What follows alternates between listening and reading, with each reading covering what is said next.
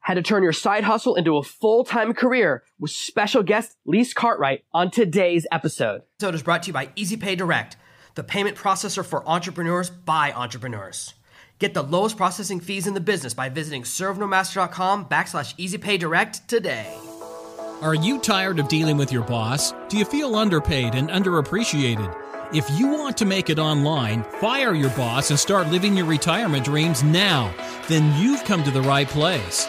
Welcome to Serve No Master Podcast, where you'll learn how to open new revenue streams and make money while you sleep. Presented live from a tropical island in the South Pacific by best-selling author Jonathan Green. Now, here's your host. I'm excited to bring another amazing expert for our interview series. And today, Lise is going to teach us about changing your career and building a full-time business from your side hustle. Some important advice for freelance writers, how to start, even if you don't have any background, how you can jump into the field and start making money a lot faster than you ever thought possible. And her process was self-publishing. What's exciting about this interview is that it's a very different story and journey than mine. It's an amazing story, and it really shows you some things that are working right now. If you want to start making money this month, then you're going to love listening to this episode. Hi, everyone. I'm so excited to have Lise here. She's an amazing expert on starting your side hustle, building your own business. And she's the founder of Hustle and Grow, which is the #1 online source for getting clear on your side hustle and starting an online business that you're actually excited to work in. Not a business that you hate, not a business you're going to every day just to pay the bills. And this is so timely right now. And I'm so excited because through her books, training videos, and even her coaching, she's helped hundreds of different people to start their side hustle journey and begin building a side business that they actually love, which is something I'm very interested in because to me, quite a few variations to get to a business that I love myself. And so we're really excited to have you be here. Thank you so much. And maybe you could just tell us how you started, how you decided to write that first book, how the story began. Yeah, sure. Well, thanks for having me here, Jonathan. I'm really excited to chat. So my side hustle actually started before I wrote a book. I started back in 2011 with my first side hustle, which was in a service-based business, so as a freelance writer. So my story is probably very similar to anybody else out there. At the time, I had been in my job for about 3 years. And by the time you've been in your job for that amount of time, you kind of know things inside out. And so I was looking for next steps. And I had a conversation with my boss. And she just basically, about career progression, like what was next? What could I expect to be doing in the next 3 years if I decided to stay with them? Because I would generally change my job every 3 years because I get to that point where I'm kind of like, I want to do something different. So I had a conversation with my boss, and her response is hilarious. But basically, when I asked the question, she just said, Lise, why would you want to do anything different? You make my life easier. You're so organized. Everything runs smoothly. Your next step would be taking over my role, and I'm not leaving anytime soon. And she said, if you went into another area within the company, you're going to be basically starting from scratch. So bottom line, just keep doing what you're doing type scenario. And so I remember getting home from work that day, just kind of going, okay, what the heck am I going to do? Because I don't want to be in this situation again in another job in 3 years' time. So it made me just kind of start looking around, and that's how I basically decided to do freelance writing. I had no background in writing. I just want to full caveat for anyone sitting there thinking, wow, Lise must have had some background in writing. I certainly didn't, but I wanted to try something, and writing felt like an easier thing for me to learn versus graphic design skills or website design skills or anything like that. So that's what I did. I quit my job in 2012 and went full-time as a freelance writer. And then that was okay for a little bit, but I really discovered that I had just replaced a job with another job. Like freelancing is still, someone's requiring you to be there. There's still an element of having to be in front of your computer for a certain amount of time. And so for me, I was really looking for true time freedom. And what I mean by that is actually being able to decide what my day looked like. And so I wanted to transition into something else. I had no idea what that looked like, but I loved writing. And so in 2014 is when I learned how to self-publish and go through that entire process, become slightly addicted.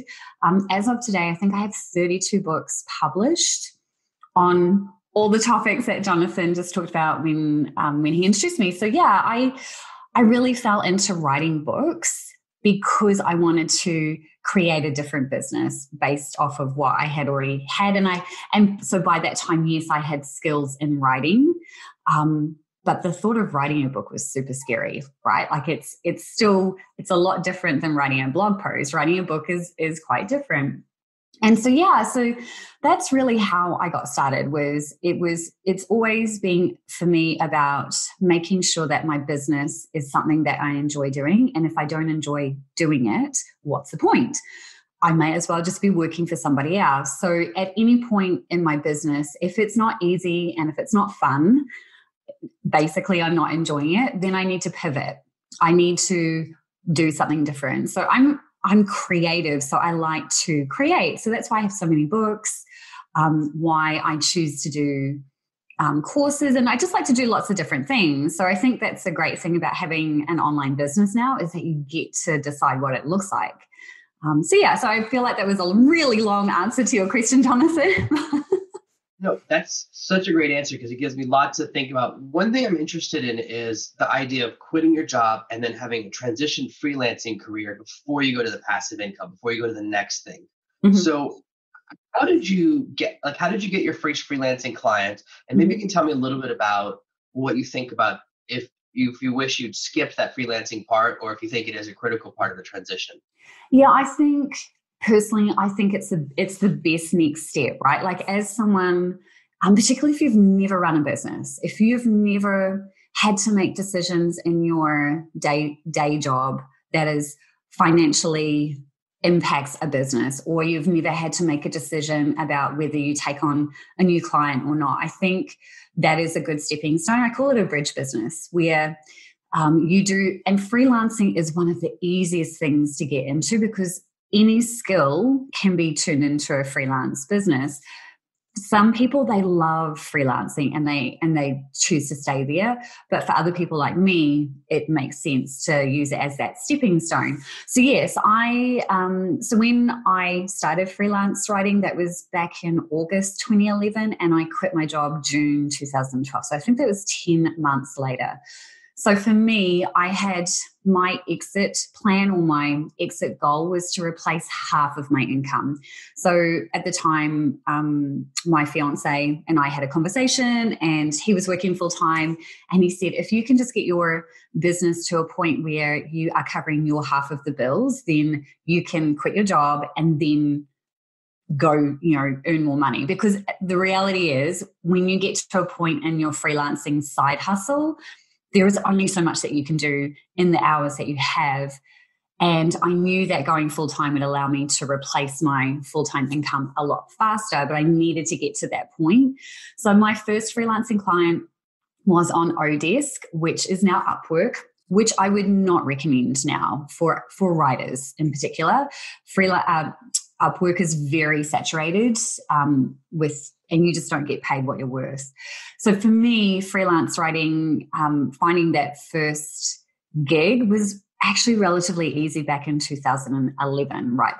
Freelancing was still just taking off. So now you're better off to actually figure out what you want to write about and then actually pitch to companies that are aligned with what you're wanting to do, whether it's a search engine optimization company who outsource content writing, or whether it's actually pitching a local business and writing for them. You have far more success doing that. And really, at the end of the day, it's a numbers game. So the more pitches or the more letters of introduction that you send out, the higher the chance of you actually getting someone to hire you. So when I was transitioning, so when I was still working full time and doing my side hustle, in my first month, I think I must have applied to 100+ jobs to get to my 2 first gigs. And my whole goal from that point forward was to find recurring clients. Like, I knew that I didn't want to just do one-off stuff because I was always going to have to be chasing down jobs. So for me, that's what I focused on. I focused on building recurring clients. And to quit my job, I found 3 clients that would pay me $1,000 a month to write 4 to 5 blog posts for them. And that was relatively easy for me to do while I was still working full time because I could batch that content, right? I could literally on a Saturday morning sit down and write the blog post that I needed to for a client. And I could get that done in a 3-week period. So it's a lot of it is about time management. A lot of it is about being intentional. And a lot of it is about it being the right numbers, right? Like getting as many job applications, letters of interest, letters of introduction out there. Because if you do stuff like that, it all adds up in your favor, right? Like if you're just consistently doing things like that, it eventually starts to click. And then that's all you need, really. You have to figure out what your income requirements are, what you need, and then go from there. So that's what that really looked like for me, was just being really intentional about applying for as many jobs as I could and then transitioning into recurring clients, like really looking for people who wanted a long-term relationship. When you moved out of that and into books, and sort of the business you're doing now, what came first? Was it the book and then that business was built on the book, or did you do the business and then you started the book? Books first. So for me, I seem to have the cycle of 2-year things where I was freelance writing for 2 years before I transitioned into being an author. And then I was a full-time author for 2 years where I literally just focused on producing content. Intentionally, like for me, it's always been, I need to set foundations. Like I really am focused on building businesses that have a solid foundation before transitioning into the next piece.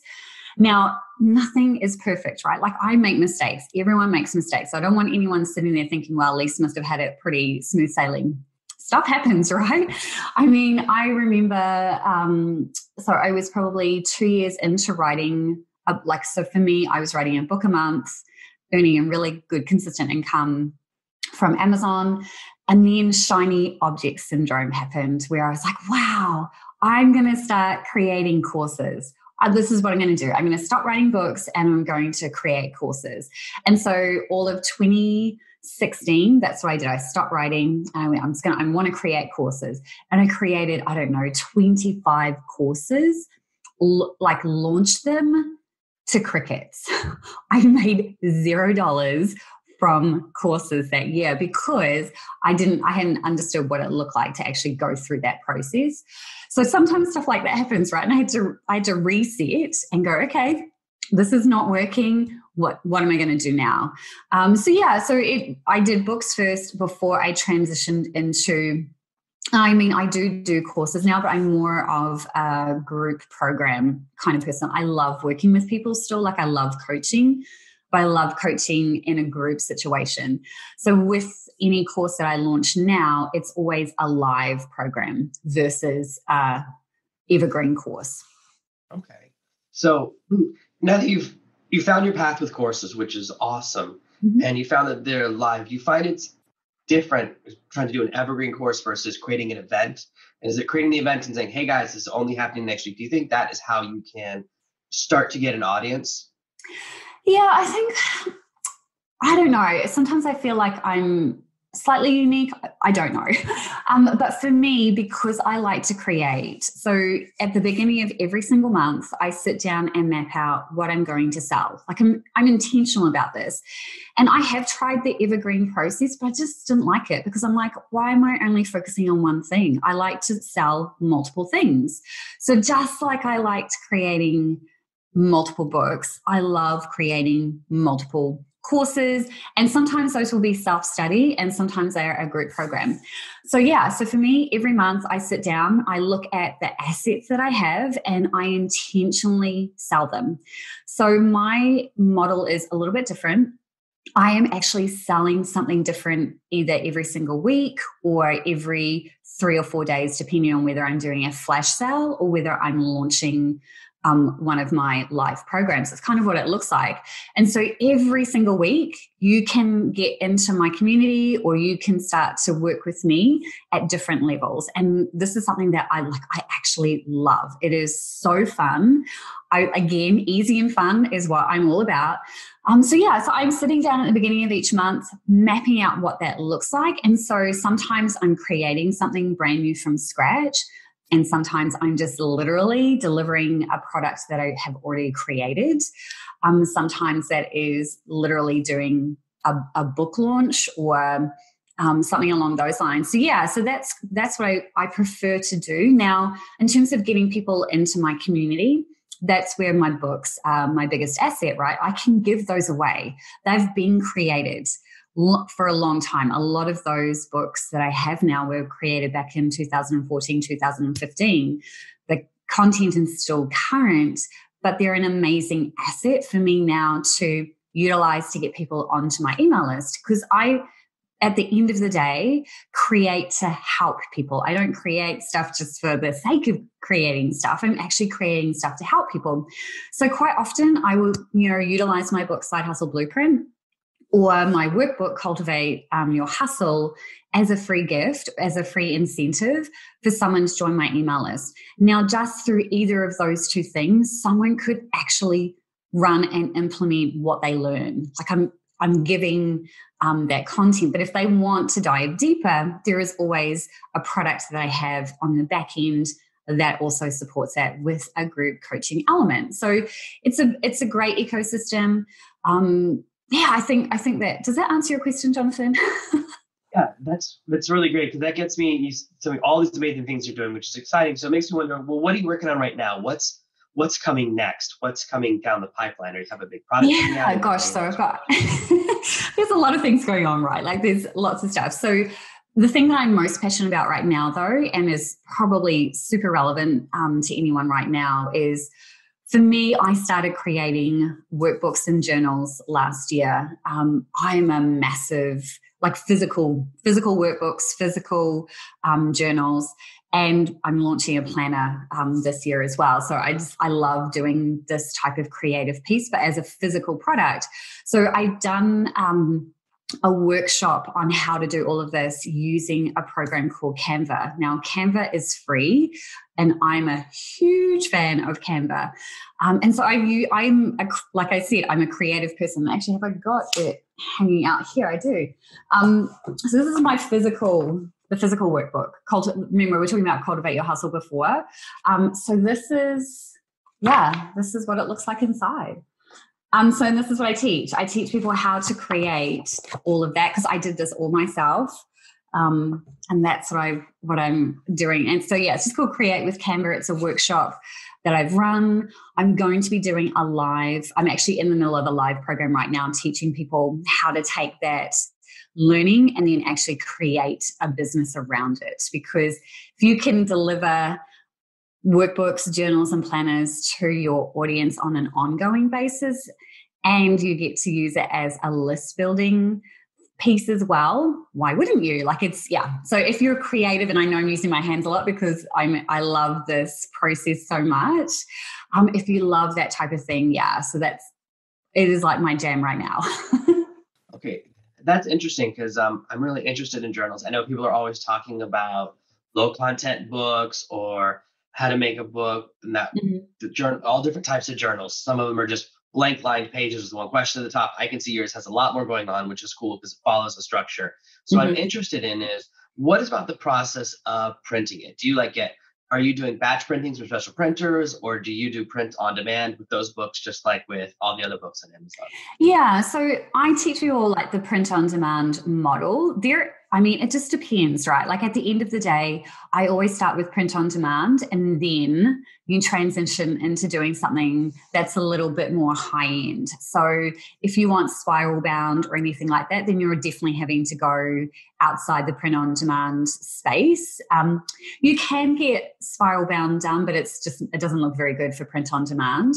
So I teach people print on demand first, make some money, then look at going and doing bulk buying, and then selling through Amazon, through their reseller, or through their, well, you can't do Amazon Advantage now, but through other programs.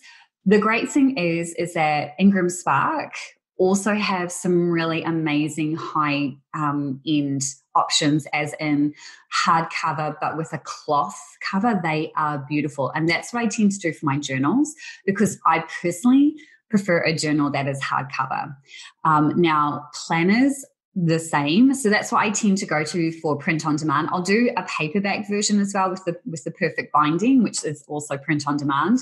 But then I'll do like the luxury version with the cloth binding from Ingram Spark. So yeah, print on demand first. That's what I always want people to be able to make money first. Then when you're ready, you can do more of those things. You can do spiral binding, you can do the different binding pieces, but that requires you to do like minimum orders, right? So you're having to front up the money first. So if you're in a position to do that, of course you can do that. But I like to teach people, just like I did with Side Hustle Blueprint, stepping stones, so that you build your foundations first, so that you're not putting up money that you might not necessarily have right now, but you can earn money and then reinvest. So yeah, so that's what that looks like. And do you, as you go through this process and as you start launching all of these more and more journals, is it your existing audience that's buying the journals, or are new people finding you directly through the journals? Both, right? So when you start to get a larger email list, it's a lot easier to launch products too. So just like I intentionally sit down and map out what a month looks like to launch any of my products, my workbooks and journals and planners fit into that mold. So what I might do is offer a bonus with a physical product, where I'm just like, if you grab the workbook, you get access to the course that goes along with it. Because particularly with a workbook, it's very intentional. Like if you've got a workbook, you can create a course off the back end of that. And then with a journal though, you could do something very similar, particularly if you choose to include prompts. Like if you're doing like a mindset journal or anything like that, where you would actually have journaling prompts, you could also offer some type of audio program on the back end, little meditations, anything like that. So there's always opportunity to make more money and do things like that. So yeah, so I launched my email list, but I'm also bringing people into my list every single day too. So I'm just constantly growing, because at the end of the day, it's about having customers. It's about serving people. But if you're running an online business, there's nothing wrong from you making money, right? I want everybody to know that. Like, there is nothing wrong with making money. Just because your business is online doesn't mean that you have to give everything away or that you have to put everything at a low price point. You can make money. So I'm just always wanting to get in front of new people all the time so that I can continue to help more people and get more customers. Help people first, sell to them second. That's my philosophy. Help first, sell second. Okay. You mentioned something that I thought was really interesting about how sometimes people, especially when they're starting out, price themselves way too low. Mm-hmm. And I've seen that, when people start freelance writing, they're like, what should I charge? A fraction of a penny per word? And then doing massive jobs and realizing that they're making less than minimum wage. And the same thing when they put out their books, they're like, oh, I wish I could charge less than 99 cents. How can I make it cheaper? Because my stuff isn't worth anything. Is that the most common mistake people make when they're starting out as a writer or starting a new side hustle? Or is there a more common mistake that you see that a lot of people make when they're starting out? Yeah, so I think the mistake that people make is aligning themselves with the service or product that they're doing. When I say aligning, that's not the right word. I can't think of it, but it's not, your value is not attached to your product or service. So it's not about charging what you're worth. It's charging what your product or service is worth. And that's where I see people making the problem. The biggest mistake is because then they are associated with that. And then it becomes an immediate direct letdown. They feel like they're a complete failure when it's not. At the end of the day, for me, whenever I'm pricing a product, service, whatever that is, my question is, do I feel like this price point aligns with the value of the product or service I'm providing? And if it doesn't, then I need to add more value, right? Like if I'm charging a price point and I don't feel confident in it, then I need to provide more value. Because at the end of the day, it's about the value. And that's what your customer is looking at, is the price that's being offered. Do I feel like I'm getting value for it? So that's my philosophy. So sometimes when you're just starting out, you might not feel as confident, and that's okay. But you just need to think about it from a viewpoint of, this is a product or service. It's nothing related to do with me, right? I'm not charging what I'm worth. I'm charging what the product or service is worth. And I understand it, because when you're an employee, you're getting charged what you're worth. Like you're getting paid what you're worth. Like that's how the employee system works.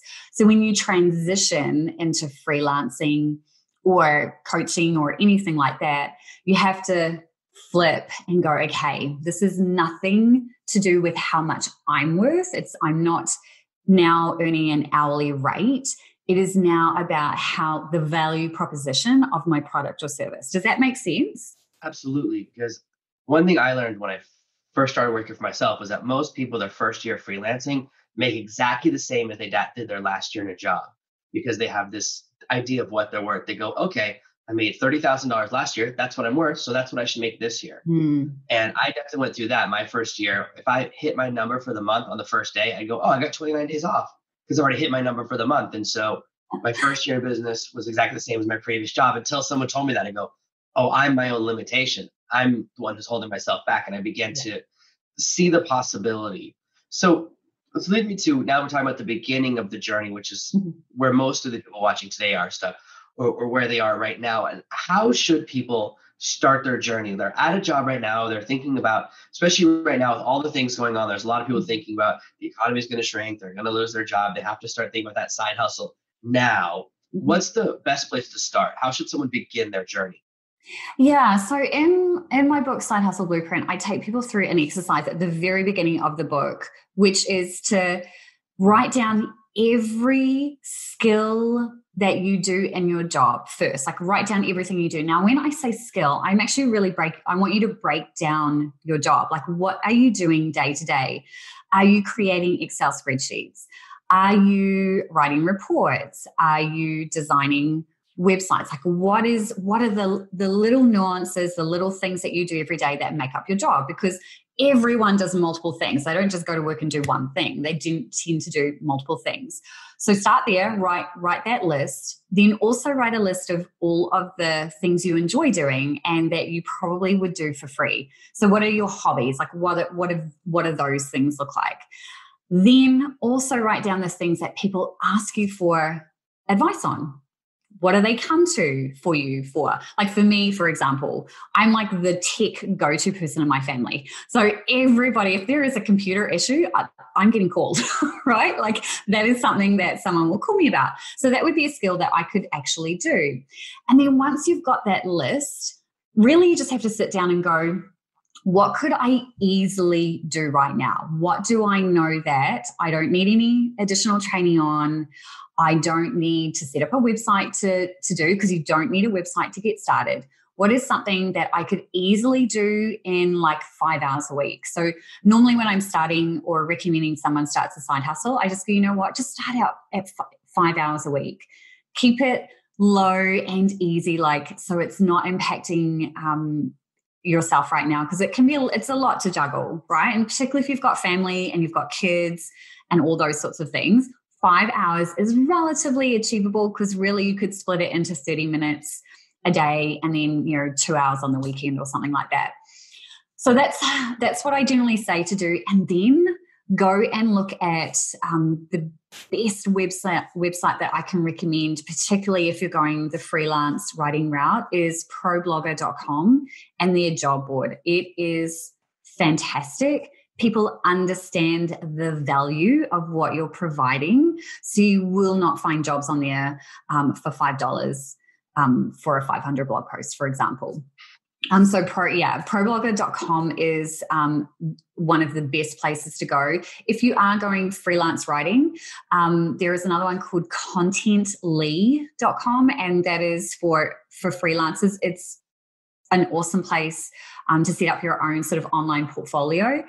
So those would be the two sort of places that I would start. ProBlogger.com, multiple jobs. It's not just freelance writing. And then just start applying. It really, like for me, I had no idea what I was doing. I just started applying for jobs, and I was just like, okay, well, I'm just gonna try.